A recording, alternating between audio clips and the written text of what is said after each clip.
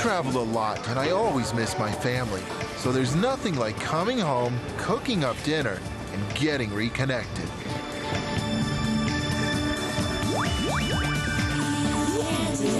Let me share a secret recipe. Discover an ingredient that fires your imagination. Choose other flavors to match. Find the best way to cook. Simple is best. My secret recipe? Cooking without a recipe. You can do it too. You can do it too. I've been away from my family for over a week. Way too long. I'm looking forward to spending some time tonight reconnecting with Rachel. A nice, quiet, how you doing dinner.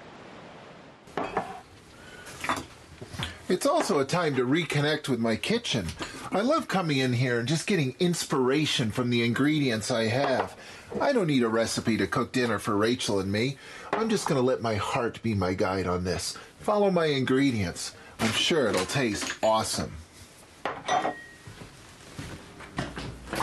Let's see what's on the menu tonight. Actually, I haven't been in this fridge for a while. Hey, who put those there? Duck breasts. Cool. Rachel must have pulled these out of the freezer. I guess that means she wants duck for dinner tonight. Well, I'm only too happy to oblige, because after all, around here, I'm just the cook.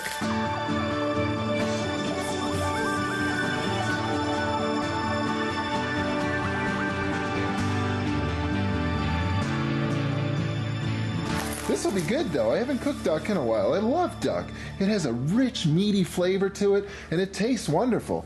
You know what, though? I think I will add a little more flavor to it. I'm going to marinate this with something.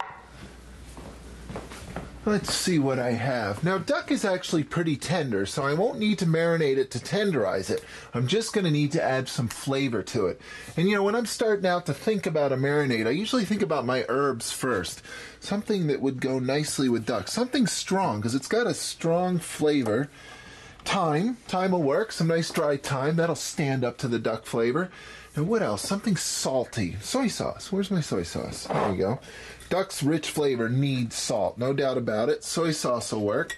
And what else? Mustard. I know. I got some good grainy mustard here somewhere. Perfect. Now, to get all this flavor locked into that duck, I use a simple freezer bag. No mess. That's the beautiful thing about this. Ever since I started cooking at home, I've learned to keep my mess to a minimum. It's not like the old days when I had 14 dishwashers at my beck and call. So, I'll just simply dump in a little bit of dried thyme, actually quite a bit of dried thyme. There we go. Now, I find that when you're seasoning, we tend to err on the conservative side. In other words, add more flavor. Don't be so tentative. Just go for it. A little bit of soy sauce. Now, not too much soy sauce. At this point, I'm basically seasoning the meat. Just a teaspoon or so, not very much. And mustard. Now, I prefer grainy mustard in this case because it has more flavor. Now, with the freezer bag, it's very simple. Just sort of push this all around, mush it up. The duck breast is flavored immediately. I don't have to marinate this overnight to get all these flavors into it. I could start cooking this right away, although I do have some time, so I think I'll let this rest for a while. I'll come back to it later, and it'll be nice and flavorful. Time for a quick sandwich. There it is. This calls for a croque monsieur. I remember back to my first day on the job as an apprentice cook in London years ago. I was washing dishes all day. I really wasn't enjoying myself. And the other cooks had told me, we're going to break for lunch soon. We're going to have croque monsieur for lunch today. And then, of course, when lunch rolled around, I realized what a croque monsieur really was. A grilled cheese sandwich. Now, I don't take anything for granted in my kitchen, including grilled cheese sandwiches. And the key is butter, and lots of it. I'm going to actually start with a little oil, though. If I use straight butter in this preheated pan, the butter would scorch and burn, and I don't want those flavors in my sandwich. So by using just the slightest bit of oil, I encourage the butter to melt, to do its job and help cook, but the oil lets it out a bit and it just won't burn as quickly.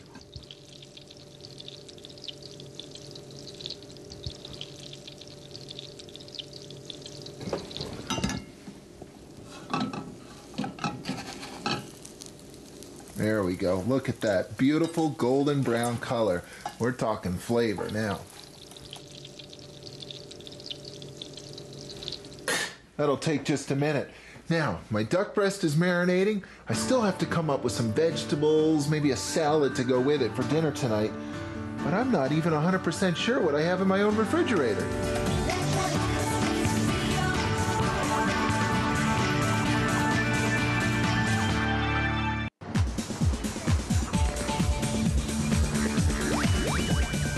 I've been on the road all week. I've been away from my kitchen. I've been away from real food. When I get home, the first thing I want to do is cook something simple, like a grilled cheese sandwich with ham. Simple is best. Now, I promised Rachel I'd cook dinner when I got home. Tonight is special. It's a chance to reconnect. Rachel left a few duck breasts out of the freezer for me, and when I saw them, I decided to make a marinade. Not to tenderize them, they're already tender, but to spice things up a bit tonight. I chose thyme for its herbaceous aroma, soy sauce for a touch of salt, and grain mustard for a sharp accent flavor. Now I've got time to make a salad. We always like to keep quite a few different lettuces around. You can buy so many different types in the stores these days. I've got some romaine, some radicchio. Oh yeah, some Bibb lettuce. Now that lettuce is looking just a little bit wilted, and I think I'm going to need to rehydrate it, and here's how I'll do it. Very simple, and it doesn't start with cold water. I begin with room temperature water. Just take your lettuce, submerge it right into that room temperature water. You'll know when it's done at this point because you'll be able to feel it. It soaks the water up so quickly, you'll literally be able to feel it with your fingers. I think I'll make a goat's cheese vinaigrette. Some flavors to go with goat's cheese. Something nice. Actually, goat's cheese goes very nicely with duck. It's a strong cheese. Duck has a strong, meaty flavor, so the two are going to go nicely together. But within the vinaigrette, well, when I work with goat's cheese, I always think of something sweet first. Honey, in this case. You've got to balance out that sharpness of the goat's cheese, and honey sweetness is a good way to do it. I'm also going to need a vinegar, and I think I'll just go with straight white wine vinegar this time. A neutral vinegar. I don't want to add any flavors with the vinegar. I've already got the strong, dominant flavor of the goat's cheese. I've got my olive oil. I won't need a mustard this time. Oh, this is going to be easy. All my vinaigrettes follow a very simple ratio. I start with 1 part vinegar, and to that 1 part, I add 3 parts of everything else. In this case, olive oil, and the goat's cheese, of course, and a good splash of honey for sweetness, and some salt and pepper, of course. I'm loving this taste of caraway in my mouth. I've been eating this nice rye bread sandwich, and I think caraway would go nicely with goat's cheese too. Yeah, I've got some caraway seed right here. I think I'll just grind up a little bit and sprinkle it right in. Goat's cheese flavor is so strong that it can really hold up to lots of other flavors. It'll be complemented nicely by this caraway.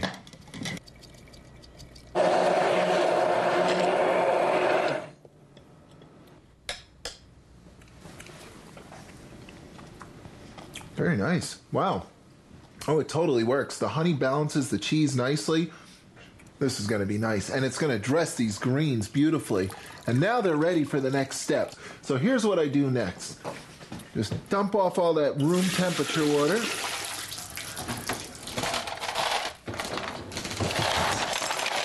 And then just a brief in and out of the ice water. And boom, all of those pores slam shut, and the water that's now trapped inside the cells of the lettuce leaf causes it to crisp up nicely. And there we go, crisp and dry lettuce. It's important that it be dry because that way the vinaigrette will stick nicely to each and every one of these leaves. That's how you dress a salad. and I'll dress that salad once I get closer to dinner. But for now, it's time to start cooking the duck. It's been marinating for about 30 minutes. It's sucked up all its flavors. And I know that duck can seem a little bit intimidating at first, but you know, your local butcher is standing by at the supermarket to answer any questions you have about specialty meat. Talk to him.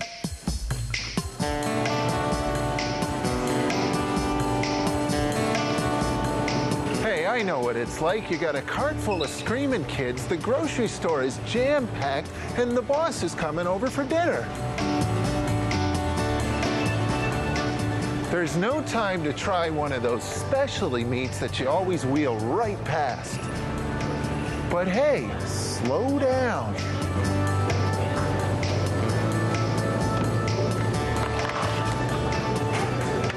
Thanks. Try something new. Try something with flavor, not just bland texture.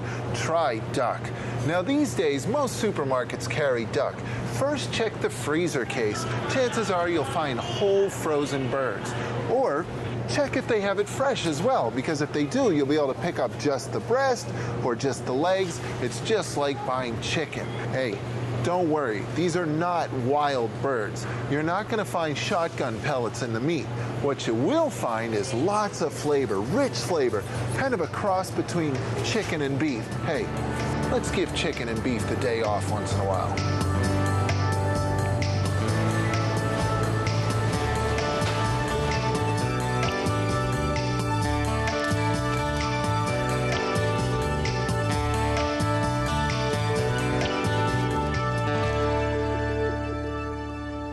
These are almost ready to cook. There's one thing I have to do though before I fire those into a saute pan. Ducks have a fairly fatty skin, so it's important while you're cooking them that you encourage the fat within the skin to render out, to come out of the skin. And here's one way of doing that. I simply take each one of these and cut into the skin just a light sort of crosshatch here, scoring if you will. And don't worry if your pattern isn't as pretty as this one. It really doesn't matter. What matters is that you're opening up some channels for all the fat to flow out. And this is ready to start pan roasting. Nice and simple, but perfect for a special occasion like tonight.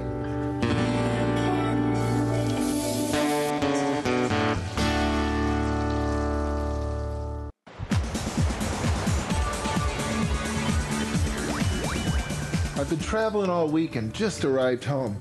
I'm following through on a promise to make a romantic dinner for Rachel.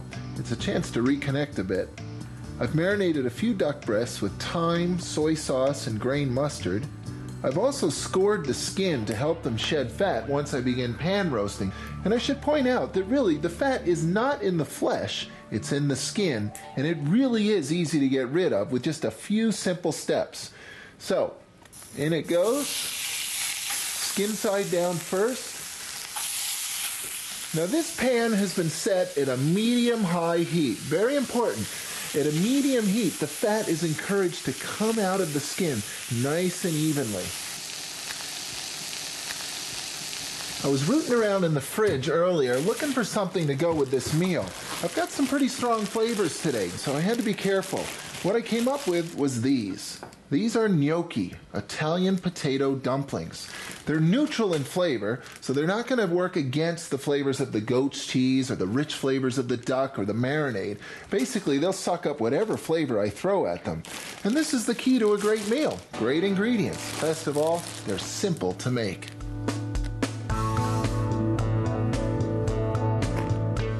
Begin with several baked potatoes, fresh from the oven. Scoop out their flesh and press through a box grater.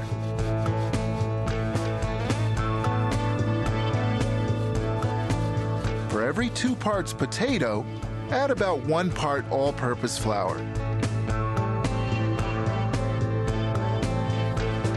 Add a touch more flour if needed. Knead until stiff and divide and roll into long, thin logs. Cut into smaller pieces and roll on one side with a fork. Freeze until needed.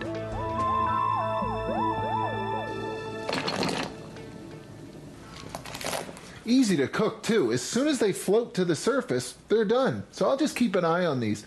Now, I've got another idea to add a bit more caraway flavor to my salad today.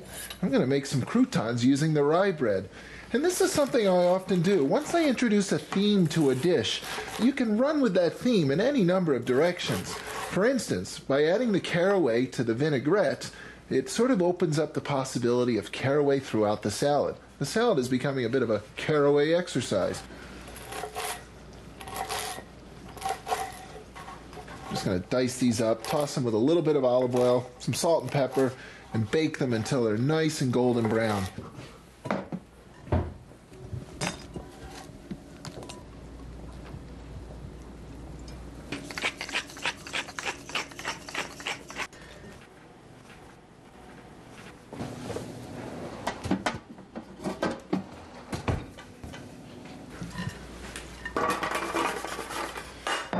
These won't take very long at all.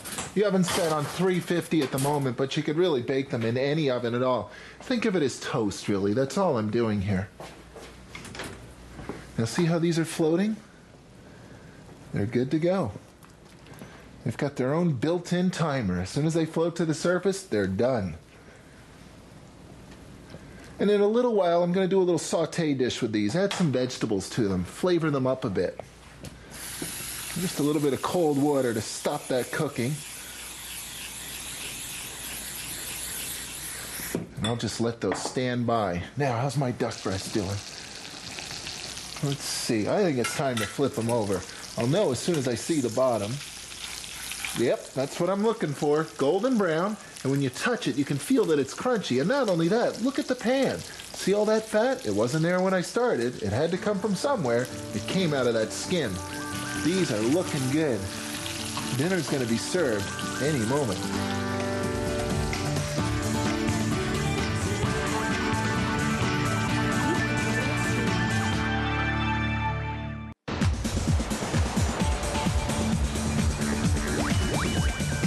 I've had a great time cooking up a feast for Rachel tonight. We're going to reconnect over this meal. I've been away all week. I've got a beautiful salad all set to go with some rye croutons, some caraway goat's cheese vinaigrette, my duck breasts roasted up nicely in the pan. They've been resting for a few minutes. They've reabsorbed all of their juices. And the gnocchi made it into the pan as well. I took the duck fat from the rendering process and browned the gnocchi a little bit. I also added some of that Westphalian ham that I had in my sandwich earlier. Its nice briny flavor is going to work perfectly in this part of the dish.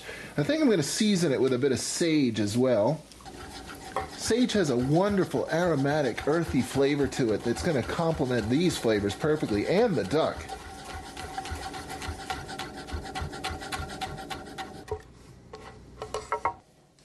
There we go. A little bit of sage. And one more thing to finish this up. Some frozen peas. Perfect. Maybe add a splash of water. That'll help steam those peas. Not very much. I'm going to turn my heat back up for a second too. Now for this salad. It's time to finish it up. Got some sliced almonds here. Nuts and fruit always go together with duck. Duck's rich flavor can work with just about anything. So I've got a couple of dried apricots standing by. I think I'll just slice these up nice and thin and toss them into the salad as well. Sprinkle those on. This is going to be a nice salad, especially with the goat's cheese vinaigrette. Not too much. We'll just toss that as we serve ourselves. It's time to plate all this. This is the fun part. 2 bowls.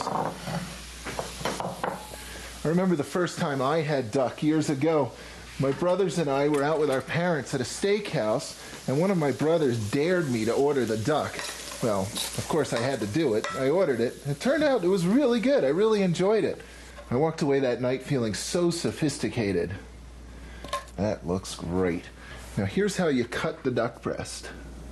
Now, I'm going to cut this nice and thin at an angle like this. Look at that color. Unlike chicken, which you always cook through, duck should always be left a little bit pink. And now, just spread these out on the plate like so. Oh, look at that color. This is going to taste amazing. Beautiful. It's a special night, so I think I'll even garnish it a little bit. There we go. Time for a taste. I don't think Rachel will notice. Ooh. Oh, boy, that's nice. Tender. Oh, and the mustard flavor and the soy sauce, too. I never added any salt to the duck. The soy sauce did its job. It's perfectly seasoned. You know, duck is one of those ingredients that at first seems unapproachable. But don't confuse unfamiliar with undoable. Because once you get to know it, play around with a bit, you quickly realize how easy it is to cook with. It's something special you can make for your family, too. For me, it was a chance to reconnect with my kitchen, and hopefully with Rachel.